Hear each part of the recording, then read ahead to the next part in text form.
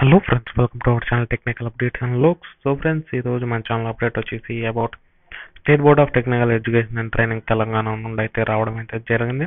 And ముందుగా ఈ యొక్క వీడియోలోకి వెళ్ళే ముందు మన ఛానల్కి ఏమైనా కొత్తగా వ్యూవర్స్ అంటే please like share and subscribe friends. Subscribe చేసిన తర్వాత పక్కన ఉన్న బెల్ ఐకాన్ అయితే ప్రెస్ చేయండి. అట్లా ప్రెస్ చేసినట్టయితే మన ఛానల్లో చేసే ప్రతి ఒక్క వీడియో మీకు నోటిఫికేషన్ రూపంలో అయితే రావడం అయితే జరుగుతుంది. అండ్ అట్లా వచ్చిన తర్వాత మన ఛానల్లో వచ్చే ప్రతి ఒక్క వీడియోను మీద ముందుగా వ్యూ చేసే అవకాశాన్ని అయితే పొందగలరు. అండ్ ఇప్పుడు ఆలోచన చేయకుండా అయితే మన ఛానల్లోని అప్డేట్లోకి అయితే వెళ్ళిపోదాం. అండ్ ఇక్కడ చూసినట్టయితే సబ్జెక్ట్ వచ్చేసి pre examinations diploma supplementary examination in the scheme of C14, C16, C16 as rationalized to C18 scheme, C18 scheme, first, second, third, fourth, fifth, sixth semesters and year 91 scheme, first and second year, November 2021 notification issued regarding అని అయితే ఇక్కడైతే జరిగింది. And ఈ యొక్క notification దేని గురించి అంటే about supplementary examinations ఎవరైతే సప్లిమెంటరీ ఎగ్జామ్కి అయితే అపియర్ అవ్వాలనుకుంటున్నారో వాళ్ళ కోసం అయితే ఈ యొక్క నోటిఫికేషన్ అయితే రావడం అయితే జరిగింది. అండ్ ఇప్పుడు మెయిన్గా బాడీ ఆఫ్ ద లెటర్లోకి వెళ్ళిపోయినట్టయితే ఫస్ట్ పారాగ్రాఫ్లో అంటే ఫస్ట్ పాయింట్లో ఏమనుందంటే ఎవరైతే eligible candidates who are fail in the C14, C16, C16 as rationalized C18 schemes scheme first, second, third, fourth, fifth, sixth semesters and year 91 scheme అంటే ఎవరైతే C14 scheme నుండి C18 scheme వరకు ఎవరైతే fail అయిన candidates ఉన్నారో వాళ్ళు particular ఏ సెమిస్టర్లో అయితే ఫెయిల్ అయ్యారో ఆ యొక్క సెమిస్టర్లోని వాళ్ళ యొక్క సబ్జెక్ట్ను అండ్ ఇయర్ 91 స్కీమ్లో ఎవరైతే ఫస్ట్ ఇయర్ సెకండ్ ఇయర్లో సప్లిమెంటరీకి అపియర్ అవ్వాలనుకుంటున్నారో వాళ్ళందరూ ఈ మంత్ అంటే నవంబర్ నెక్స్ట్ మంత్ లో జరిగే ఎగ్జామ్స్కి అయితే అటెండ్ అయితే అవ్వాల్సి ఉంటుందని చెప్పి ఇక్కడైతే క్లియర్గా అయితే మెన్షన్ చేశారు.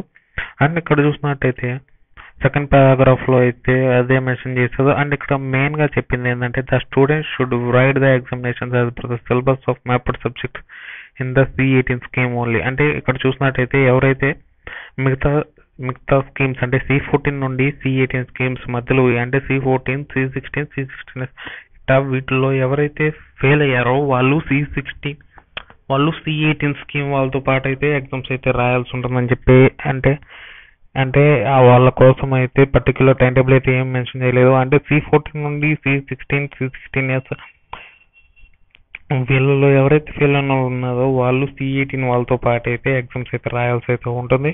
అండ్ ఇక్కడ చూసినట్టయితే థర్డ్ పాయింట్లో అయితే ఏం చెప్పారంటే వాళ్ళ యొక్క టైం టేబుల్ని అయితే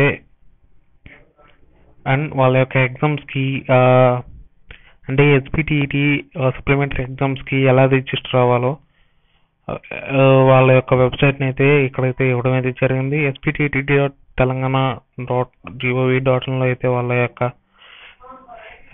సప్లిమెంటరీ ఎగ్జామ్స్ కోసం అయితే ఒక పోర్టల్ అయితే ఓపెన్ చేసామని అయితే ఇక్కడైతే చెప్పడం అయితే జరిగింది ఫీ పేమెంట్ కోసం.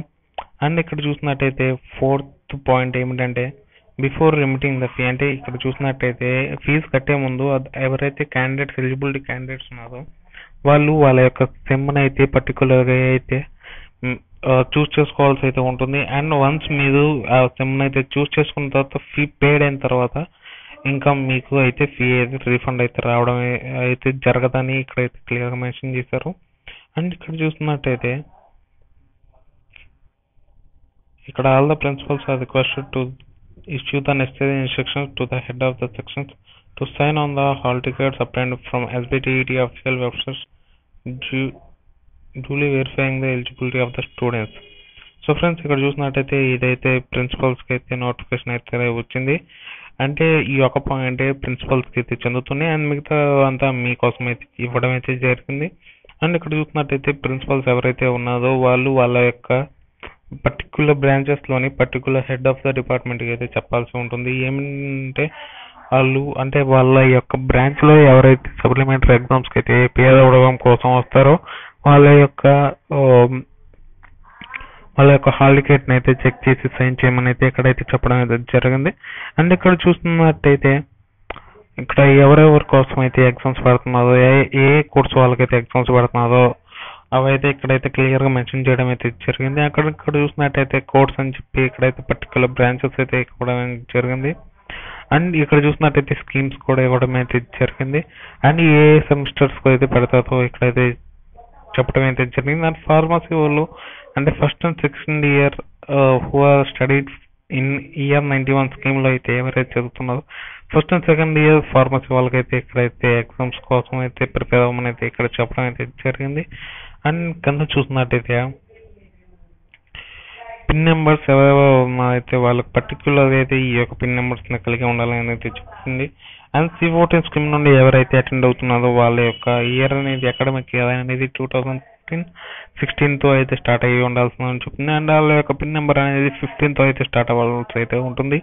అండ్ పిన్ నెంబర్ అంటే మీ యొక్క రోల్ నెంబర్ మీకు తెలిసిన విధంగానే ఒకవేళ మీ కాలేజ్ కోడ్ తో పాటు మీ కాలేజ్ కోడ్ 213 అయినట్లయితే 15213 అయితే మీ యొక్క పిన్ నెంబర్ అయితే ఉండాల్సి అయితే ఉంటుందని అయితే ఇక్కడ చెప్పడం అయితే జరిగింది. అండ్ ఇక్కడ చూసినట్టయితే C16 లో వాళ్ళకి కూడా పిన్ నెంబర్ స్టార్ట్స్ విత్ 16 అయితే చెప్పడం అయితే జరిగింది. అండ్ C16S వాళ్ళకైతే 17 తో అయితే మీ యొక్క పిన్ నెంబర్ స్టార్ట్ అవ్వాలని ఇక్కడ చెప్పడం అయితే జరిగింది. అండ్ ఇక్కడ చూసినట్టయితే C18 ఆటోమేటిక్ గా 2019 అండ్ 2018 అంటే 18 తో కానీ లేకపోతే 19 తో కానీ స్టార్ట్ అవ్వాల్సి అనేది ఇక్కడైతే చెప్పడం అయితే జరిగింది. సో ఇయర్ 91 స్కీమ్ వల్ల అయితే పిన్ నెంబర్ స్టార్ట్స్ విత్ 89 అయితే ఇక్కడైతే చెప్పడం అయితే జరిగింది. అండ్ ఇక్కడ చూసినట్టయితే మీరు క్లియర్ గా చెప్పడం అయితే జరిగింది ఏమిటంటే 15 తో అయితే మీ యొక్క పిన్ నెంబర్ అయితే ఎలిజిబిలిటీ అయితే అవుతుందని అయితే ఇక్కడైతే చెప్పడం అయితే జరిగింది. అండ్ ఫస్ట్ మెడిసిన్ ఛాన్స్ ఆయన అయితే ఇక్కడైతే చెప్పడం అయితే జరిగింది. C14 3 years course candidate admitted during the academic year 2015. And ఇక్కడ చూసినట్టయితే పైన ఏదైతే చెప్పేదో కింద కూడా అదే అయితే చెప్పడం అయితే జరిగింది. అండ్ ఇక్కడ చూసినట్టయితే ఇంపార్టెంట్ డేట్స్ అయితే చెప్పడం అయితే జరిగింది. అండ్ ఈ యొక్క ఇంపార్టెంట్ డేట్స్ ఏమిటంటే మీకు మన యొక్క ఛానల్లోని నెక్స్ట్ వీడియోలో అయితే చెప్పడం అయితే జరుగుతుంది. అండ్ ఇక్కడ ఫీ పేమెంట్ కూడా మీకు నెక్స్ట్ వీడియోలో అయితే చెప్పడం అయితే జరుగుతుంది. అండ్ ఇక్కడ చూసినట్టయితే నోట్ పాయింట్స్ అయితే ఇక్కడైతే చెప్పడం అయితే జరిగింది. అండ్ అదేమిటంటే acceptance of examination fee does not provide any right to the candidate to demand the issue of hall ticket. And మీరు ఫీ పేమెంట్ చేసినంత మాత్రమే మీకు హాల్ టికెట్ అనేది ప్రొవైడ్ చేయాలా లేదా అనేది క్యాండిడేట్ అనేది అంటే సప్లిమెంటరీ అయితే అటెండ్ అవుతున్నదో వాళ్ళకైతే చెప్పే అవకాశం అయితే లేదని అయితే ఇక్కడ చెప్పడం అయితే జరిగింది. And time table of the అంటే మీకు టైం టేబుల్ ప్రకారంగానే ఎగ్జామ్స్ అయితే జరగడం అయితే జరుగుతుందని అయితే ఇక్కడ చెప్పారు. అండ్ ఎగ్జామినేషన్ ఫీ అనేది త్రూ ఆన్లైన్ పేమెంట్ అనేది ఇక్కడైతే క్లియర్ చెప్పడం అయితే జరిగింది. అండ్ ఇక్కడ చూసినట్టయితే ఒకవేళ వన్స్ మీ యొక్క ఫీ పేమెంట్ అనేది పేడ్ అయిన తర్వాత మీకు రిఫండ్ అనేది చేయడం అనేది జరగదని అయితే ఇక్కడ చెప్పడం జరిగింది. అండ్ ఈ student who is not eligible అంటే ఎవరైతే ఎలిజిబుల్ క్యాండిడేట్స్ అయితే లేదు వాళ్ళైతే ఎగ్జామినేషన్ ఫీ పే చేయలేదో వాళ్ళైతే ఎగ్జామ్కి అయితే ఎంటర్ అయ్యే అవకాశం అయితే లేదు. అండ్ ఎగ్జామినేషన్ ఫీ కోసం అయితే మీకు ఇక్కడ లింక్ అయితే ప్రొవైడ్ చేయడం అయితే జరిగింది. అండ్ ఇక్కడ చూసినట్టయితే ఏ స్కీమ్స్ వాళ్ళకైతే ఎగ్జామ్స్ కండక్ట్ చేస్తుందో ఆ స్కీమ్స్ వాళ్ళకైతే ఇక్కడైతే చెప్పడం అయితే జరిగింది. సో ఫ్రెండ్స్ మన ఛానల్ ఈరోజు వీడియో. అండ్ మన ఛానల్కి ఏమైనా కొత్తగా వ్యూవర్స్ ఉంటే ప్లీజ్ లైక్ చేయండి, సబ్స్క్రైబ్ చేసిన తర్వాత పక్కన ఉన్న బెల్ ఐకాన్ కూడా ప్రెస్ చేయండి. అండ్ అట్లా మీరు ప్రెస్ చేసినట్లయితే మన ఛానల్లో చేసే ప్రతి ఒక్క వీడియో మీకు నోటిఫికేషన్ రూపంలో అయితే రావడం అయితే జరుగుతుంది. So friends meet you all in the next video. Until then take care.